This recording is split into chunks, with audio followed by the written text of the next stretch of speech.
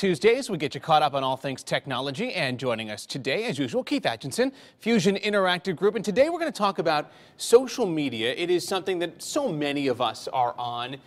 A lot of people don't necessarily understand how to make it work best for them, protect their privacy, which is a big concern for a lot of people. So let's tackle them one by one. Let's tackle them, Keith, today, starting with the biggest one, Facebook. All right, let's do it.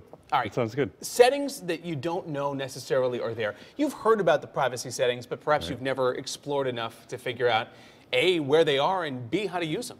Well, the good news is there's this new, or it's not new, but it's a recently created website that Facebook put out. It's called Facebook Privacy Basics, you know, and you can find out anything on there about settings that you can change for the content that you're posting, the content that you're seeing, all sorts of different things. Yeah, who can see what you're putting up there, and how you can control, because you may not be friends with somebody who can still see your posts. We all get those friend requests, you know, where we're like, okay, well, we'll friend, you know, but we may not want to necessarily see what they're posting, or you may have someone who likes Facebook a little too much and it kind of saturates your news feed, too much, right? Yep. So you can control all of that, all those settings in your Facebook privacy settings. And real quick, people are posting videos all the time, it seems now, sharing those videos. There is something you can do to make sure they don't play right away, and that'll kill your phone battery if you're looking online. Yeah, late last year, you know, Facebook changed the way that the videos are displaying in your news feed. Yep. And you'll notice if you mouse over them, or if you even get close to them now, they just start playing. And the idea is that they want you to click on them and watch and, you know, see the whole video. If that's annoying to you, you can change that in one of these settings, and that website that we talked about shows you how to do that. All right, let's move over to Twitter right now. Okay.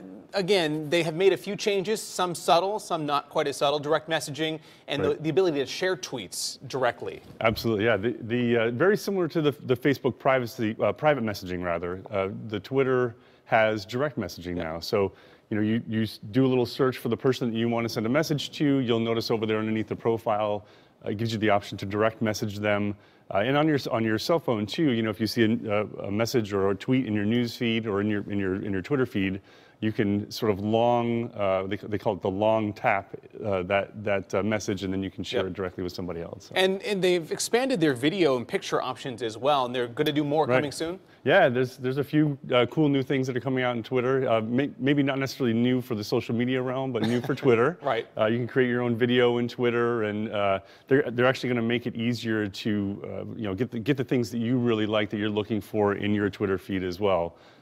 So much stuff out there, it's hard to keep track of it all and know who to follow and all of that. And that's the most important thing. You're using it for you. You want to see what you want to see, and not the other stuff that you may not find important. They're going to try to simplify that dashboard for us, hopefully. Right. So yeah. Good. Keith Atkinson. We'll talk about Instagram coming up in the next hour here on Good Morning Connecticut, and as always, we'll put more information for you online at WTNH.com.